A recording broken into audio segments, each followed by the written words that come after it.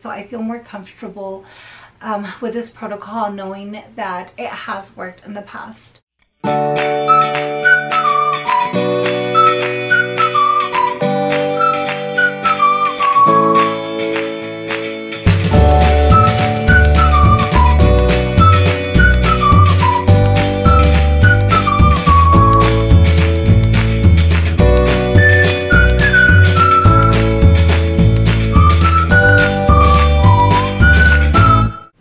Welcome to my channel. My name is Jessica for those that are new here.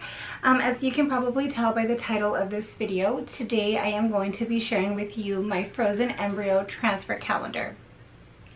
I can't believe I'm saying that. I just feel like the weeks have gone by so quickly and this day is quickly approaching.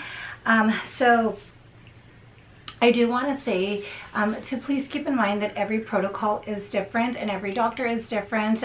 Your protocol is tailored to you and to your needs, but I just want to share mine with you. If you are new here, Eric and I have been trying to conceive for 2 years with IVF due to male factor infertility, and this is going to be our 5th transfer. This will actually be our 4th time on this protocol. The first 2 times we found success. I miscarried twice though at 9 weeks each, and then the 3rd time I had a blighted ovum, and on the 4th time we decided to try a natural protocol, which led to a negative. So we decided to switch back to this one and give it one more shot. The only difference is that I am going to be on progesterone 1 extra day. So with that being said, I'm just going to jump into my calendar, and if you guys have any questions or if there's anything that I don't explain correctly, please comment down below and I'll try to answer your question. So this time I am going to be on birth control for 10 days. The last 2 times, or actually the last 3 times, I don't believe I was on birth control. The only reason I am going to be on birth control this time is due to scheduling purposes. I believe my clinic was trying to fit me in on a particular day, and so for that reason I need to be on birth control. On the 10th day I will stop birth control. After stopping pills I should expect a menstrual cycle, and I'm actually just going to read what my calendar says. Expect menstrual cycle after stopping pills. Suppression check is optimally scheduled on day 1 to 3 of bleeding. However, if no bleeding by day 4 off the pills, please schedule ultrasound regardless.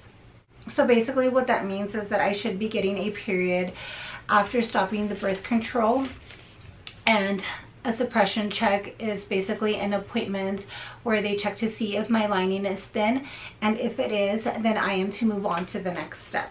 So after my suppression check, if everything looks good, I am to begin oral estrays 3 times a day. My calendar just has morning, noon, and evening. I asked my nurse if there was a particular time she wanted me to take them in the morning and in the evening, and she said there is not. So I am doing 6 a.m., noon, and 6 p.m. And that's a 2 milligram tablet, and I will be on that for...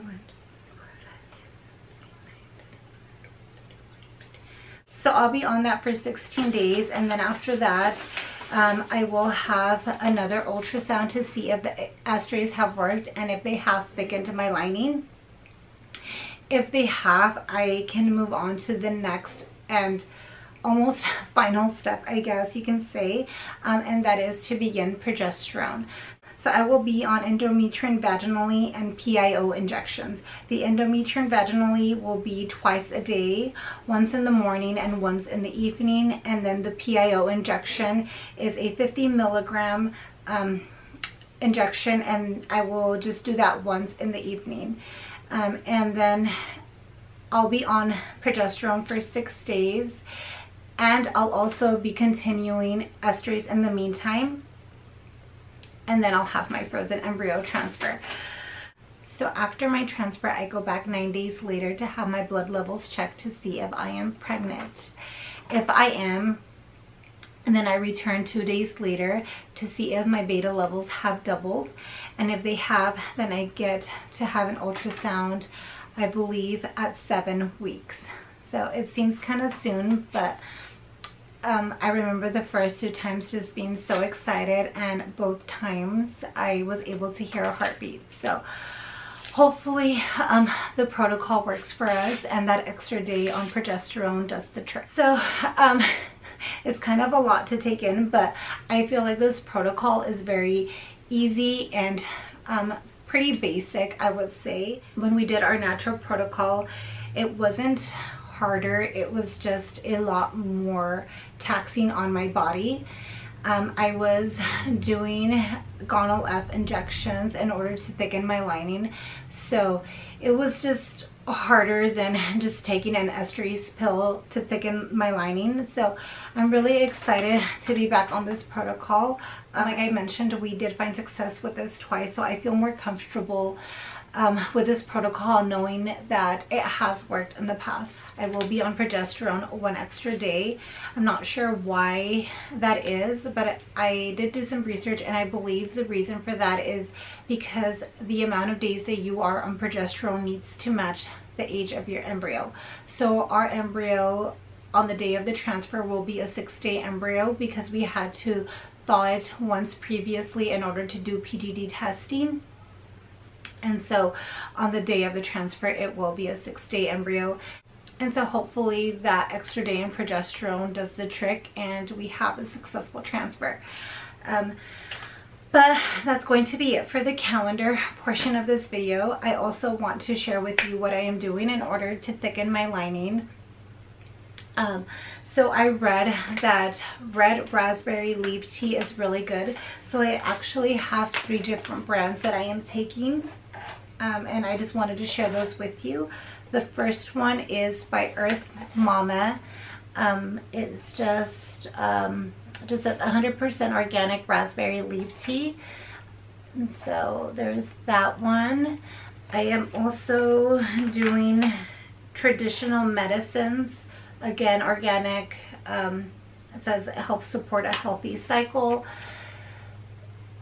There's that one, and then I ordered this one off Amazon. This one also has red raspberry leaf, but it also has chasteberry and nettle, which it says it's especially chosen to support your fertility, health, reproductive system, and ability to conceive. And so it's this one right here. It's by Pink Stork. And so I'm not having all 3. I'm just having 1 a day, and I kind of just rotate them. And something else that I am taking that I heard is really good to thicken the lining is pomegranate juice, which I will also be continuing after transfer, because I heard that it's really good for like a sticky embryo. So hopefully that helps.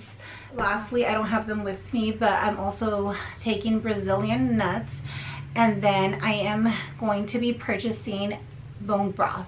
So I don't know if it has to specifically be chicken or beef. I'm probably going to get one of each and then drink that. And then once we transfer, I will be adding pineapple core to my diet. But yeah, that's mainly it. Also, before I forget, I am also adding avocados to thicken my lining, and then I'm trying to eat as much protein as possible. But yeah, I think that's about it. That's kind of all I'm doing to prep for this transfer. If you guys know of anything else that I should add, please comment that down below. Again, if there's anything that I didn't explain correctly, or if you have more questions, please comment down below and I'll try to answer those for you. But that's going to be it for this video. If you enjoyed it, don't forget to hit the like button and to subscribe to my channel. I'll see you guys in the next one. Bye.